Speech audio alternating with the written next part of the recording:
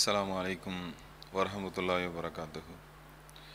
இன்று ஒரு இறைவசனம் என்ற இந்த தொடரில் இன்றைய தினம் அல் பக்ராவுடைய 167வது வசனம் குறித்த செய்தியை நாம் பார்க்க இருக்கிறோம். இந்த வசனத்தில் அல்லாஹ் ரப்புல் ஆலமீன் குறிப்பிடும்போது வகாலல்லதீன இத்தபஉ லவ் அன்னலனா கர்ரத்தன் ஃபனதபர்ரஅ மின்ஹும் கமா தபர்ரஉ மின்னா கதாலிக யுரியுஹுமுல்லாஹு அமாலஹும் அஸராத்தின் அலைஹிம் வமாஹும் பி ஹாரிஜீன மினன்னார். முக்கியமான ஒரு செய்தியை குறித்து அல்லாஹ் ரப்புல் ஆலமீன் சொல்லித் தருகிறான். இதனுடைய தமிழாக்கம் என்னவென்று சொன்னால், உலகத்திற்கு திரும்பி செல்லும் வாய்ப்பு எங்களுக்கு இருக்குமானால் அவர்கள் எங்களிடம் இருந்து விலகி கொண்டதை போல் அவர்களிடமிருந்து நாங்களும் விலகிக் கொள்வோம் என்று ஒரு சாரார் கூறுகிறார்கள். இவர்கள் யார்? மறுமையில் நடக்கக்கூடிய ஒரு நிகழ்வை இறைவன் சொல்லித் தருகிறான். நம்ம அந்த வார்த்தையை சிந்தித்தால் நமக்கு புரியும். எங்களுக்கு உலகத்திற்கு செல்லக்கூடிய ஒரு வாய்ப்பு கிடைக்குமானால் அது நடக்காது. ஏன்னா அல்லாஹ் கடைசியில் என்ன சொல்றான்னா, இந்த வசனத்தை முடிக்கும் போது அவர்கள் நரகத்திலிருந்து வெளியே செல்ல முடியாது என்பதாக அல்லாஹ் சொல்லுகிறான். அப்போ எதற்காக இந்த செய்தியை இறைவன் இங்கே சுட்டி காட்டுகிறான் என்றால், நாளை மறுமை என்பது இங்கே நாம் செய்கின்ற இந்த செயல்கள் இருக்கிறது அல்லவா, அங்கே போய் அதற்காக நாம் வருத்தப்பட்டால் ஒன்றும் நடக்காது. இப்பொழுதே என்ன செய்யணும்? நாம் ஒவ்வொருவரும் நாம் செய்யக்கூடிய அந்த செயல்கள் என்பது அல்லாஹ் ரப்புல் ஆலமீன் அவனுடைய வேதத்தில் சொன்ன அந்த அடிப்படையில் நாம் அமைத்திருக்கிறோமா? அதே போல நபிகள் நாயகம் ஸல்லல்லாஹு அலைஹி வஸல்லம் அவர்களுடைய சொல் செயல் அங்கீகாரம் பெற்ற செய்திகளை நாம் பின்பற்றி தான் அந்த அமல்களை செய்கின்றோமா? அல்லது நாம் விருப்பப்படக்கூடிய, நாம் நேசம் வைத்திருக்கக்கூடிய தலைவர்கள் சொல்வதை நாம் கேட்கின்றோமா? அல்லது இமாம்கள் 7 வருடம் படித்திருக்கிறார்கள் என்பது போன்ற அந்த நிலையை மனதில் வைத்து அவர்கள் சொல்வதுதான் மார்க்கம் என்ற அடிப்படையில் நாம் பின்பற்றுகிறோமா என்பதையெல்லாம், அது சரியான வழியா என்பதை இங்கே தான் நம்ம என்ன செய்யணும்? இந்த உலகத்தில் வாழும்போது நான் செல்லக்கூடிய பாதை என்பது அல்லாஹும் அல்லாஹ்வுடைய தூதரும் சொன்ன அடிப்படையா? இல்லைன்னா என்ன நடக்குமா? அதைத்தான் அல்லாஹ் சொல்றான். இந்த வசனத்தில் சொல்லக்கூடிய அந்த சாரார் இருக்கிறாங்கல்ல, இவங்க எப்படிப்பட்டவர்கள்? இவங்க ஏன் அந்த வாசகத்தை சொல்றாங்க? எங்களுக்கு உலகத்துக்கு திரும்புவதற்கு ஒரு வாய்ப்பு கிடைச்சா நாங்கள் என்ன செய்வோம் தெரியுமா? எங்களை இவங்க எப்படி கைவிட்டுட்டு போனார்களோ அது மாதிரி நாங்கள் உலகத்தில் அவங்கள கையை விட்டு விடுவோம். இங்கே இருக்கும்போது என்ன செஞ்சாங்களாம்?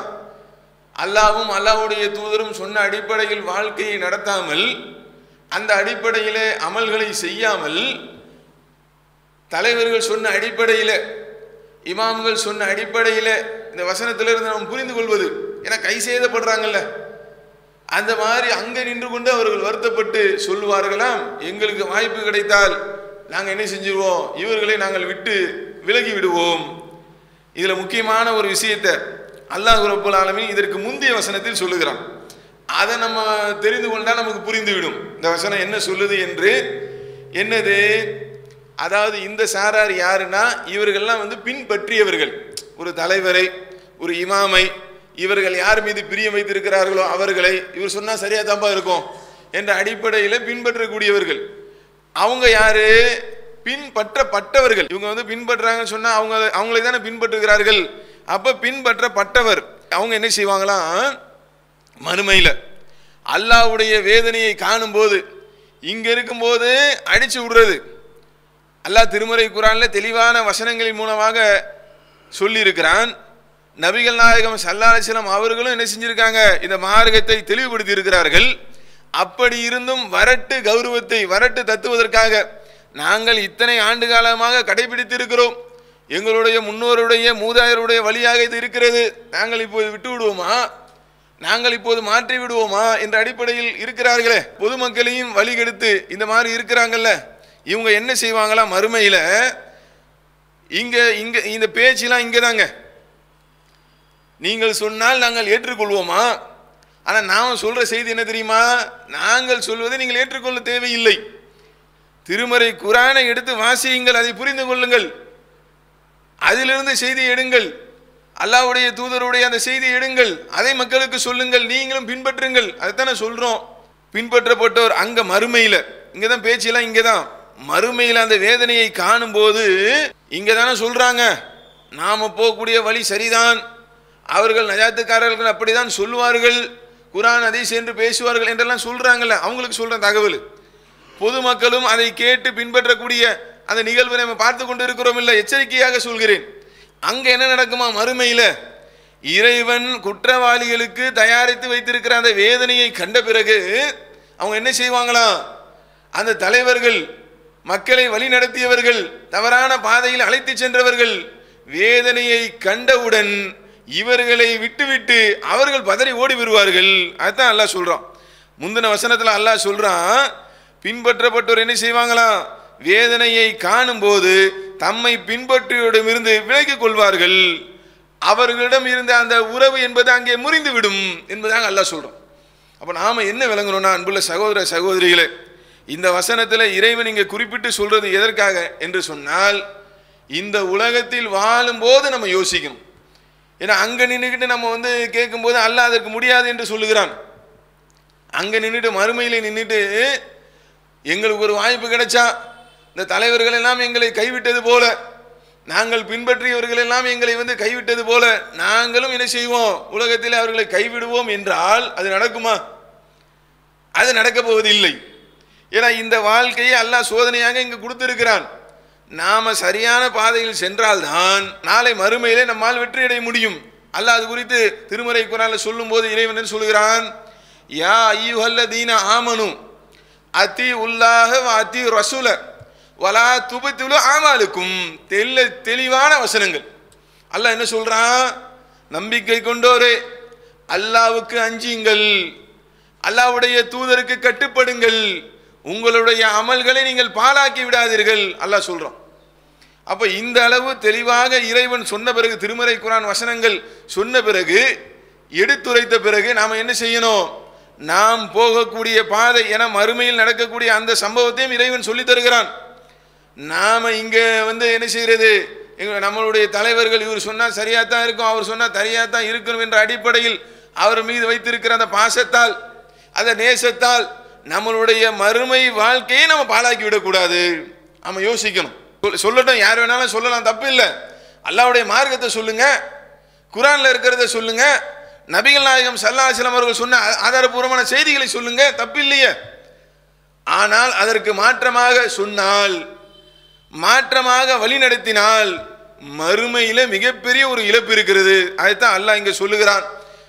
அந்த தலைவர்களும் கைவிட்டு விடுவார்கள், அவர்களுக்கு மத்தியிலே இருந்த உறவு முறிந்துவிடும் என்று அல்லாஹ் சொல்லுகிறான். அப்ப நாம தான் என்ன செய்யணும்? நாம ஒவ்வொருவரும் யோசிக்க வேண்டும். நாம் செல்லுகின்ற இந்த பாதை அல்லாஹ்வுடைய கிருபை கொண்டு அழகான முறையிலே இப்போது தமிழிலே நமக்கு திருமறை குர்ஆன் கிடைக்கிறது. திருமறை குர்ஆன் படித்தால் புரியாது என்று சொல்லக்கூடிய ஒரு காலம் இருந்தது. இப்போதும் சில பேர் சொல்லிக் கொண்டு இருக்கலாம். ஆனால் அல்லாஹ் திருமறை குர்ஆனை பற்றி என்ன சொல்லுகிறான்? இந்த திருமறை குர்ஆன் வசனங்களை விளங்குவதற்கு நான் எளிதாக்கி வைத்திருக்கிறேன். அல்லாஹ்வுடைய வேதம் இது. அப்ப நாம என்ன செய்யணும்? இறை வேதத்தை கையில் எடுத்து நாம எந்த வழியில் சென்று இருந்தாலும் சரி, மதுகபை பின்பற்றுகிறோமா அல்லது தர்கா வழிபாட்டுகளே இருக்கிறோமா, யாராக இருந்தாலும், எந்த பிரிவினராக இருந்தாலும், எந்த அடிப்படையில் பின்பற்றினாலும் நாம எடுக்க வேண்டியது அல்லாஹ்வுடைய வேதத்தை கையில் எடுத்து இறைவனுடைய வசனங்களை வாசித்து அந்த அடிப்படையில் நம்மளுடைய பாதையை அமைத்து கொண்டால், அல்லாஹ்வுடைய தூதர் அவர்கள் சொன்ன அடிப்படையில் நம்மளுடைய வாழ்க்கையை அமைத்து கொண்டால், நன்மையான காரியங்களை அப்படி நாம செய்தால் அப்ப மறுமையிலே நம்ம வெற்றி பெறலாம். இதை நம்ம விளங்கணும். அப்ப அதை தான் அல்லாஹ் சொல்றோம். இந்த மாதிரி என்ன செஞ்சிடாதீங்க, அங்க நின்றுட்டு புலம்பும் போது அவங்க அப்படித்தானே சொல்றாங்க, உலகத்துக்கு திரும்பி செல்லும் வாய்ப்பு எங்களுக்கு இருக்குமானால் அவர்கள் எங்களிடமிருந்து விலகி கொண்டதை போல் அவர்களிடமிருந்து நாங்களும் விலகிக் கொள்வோம் என்று பின்பற்றியோர் கூறுவார்கள் அப்படின்னு சொல்லி அங்க நடக்கக்கூடிய செய்திகளை இறைவன் சொல்லுகிறான். அதனுடைய தொடர்ச்சி அல்லாஹ் என்ன சொல்ல தெரியுமா?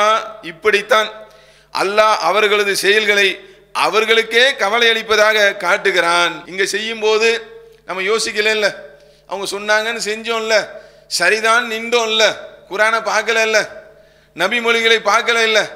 அந்த மாதிரி செய்த காரணத்தினால் அல்லாஹ் என்ன சொல்றான், அவர்களுக்கு கவலை அளிப்பதற்காக அவருடைய செயலிலே அல்லாஹ் காட்டுகிறான்.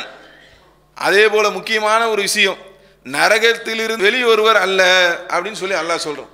அப்போ அன்புள்ள சகோதர சகோதரிகளே, இந்த 2 வசனத்திலிருந்து நம்ம புரியக்கூடிய செய்தி என்னன்னா, நாம போகக்கூடிய அந்த பாதை என்பது மார்க்க ரீதியாக நாம செய்யக்கூடிய எந்த செயலாக இருந்தாலும் அல்லாஹ்வும் அல்லாஹ்வுடைய தூதரும் சொல்லி இருக்கிறார்களா என்ற அடிப்படையை உணர்ந்து நாம செயல்பட வேண்டும்.